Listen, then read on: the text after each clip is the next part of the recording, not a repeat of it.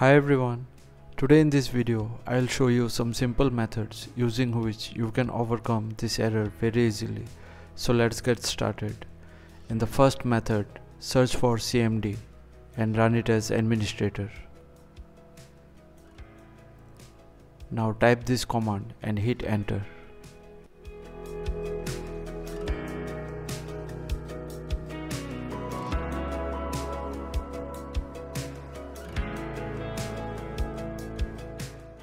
Once done, close the CMD window and restart your PC for the changes to take effect. In the second method, search for CMD again and run it as administrator.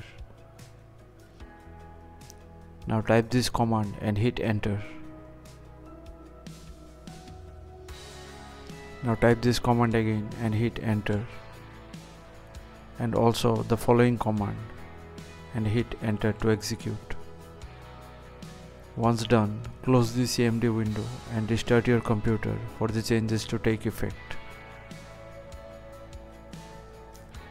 In the final method, simply download this file. I'll give the link in the video description and extract it using WinRAR. You'll get a registry file inside it. Simply right click over it and click on merge. Click on yes and finally on OK. And that's it, the job is done. Now you will not get the error further. So thanks for watching. Please feel free to subscribe and support the channel if you found the content helpful. Thank you.